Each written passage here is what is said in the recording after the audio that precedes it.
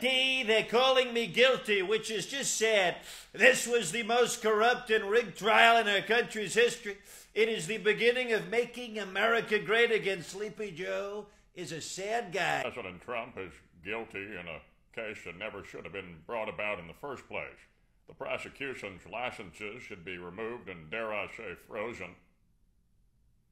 Scoobity-doo. Trump is an innocent man and a fighter for this country. Even in Mexico, in Cancun, they have better law. This verdict against Donald Trump shows that in America, our justice system can work. I am my brother's keeper. I love that Stormy Daniels. Trump is clearly the biggest villain in the history of the top 10th of 1%, guilty as charged.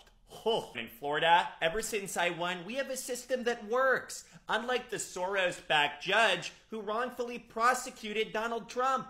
Don't pick your pronoun, DeSantis smile. Fake verdict will not stop him from securing a second term. Hello, I'm Speaker Mike Johnson. Welcome to Tucker Carlson. Tonight's subject is Donald Trump guilty. Trump is most guilty for is injecting bleach into his veins. Not only guilty, but he's a bully, a narcissist, and a fraud. We care more about democracy over demagogues, maturity over Mar-a-Lago. Leahy, what's a guilty?